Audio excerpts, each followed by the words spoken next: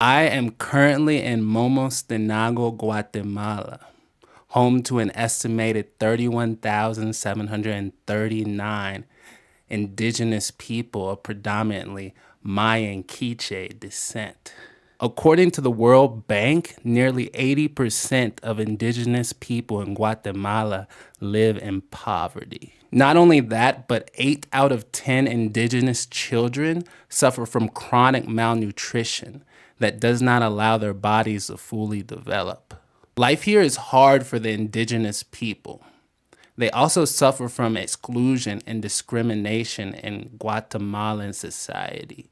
But my job isn't to solve these overwhelming problems. I've only been here 4 months. Right now, my job is learning the culture, learning the language, and forming relationships with the people.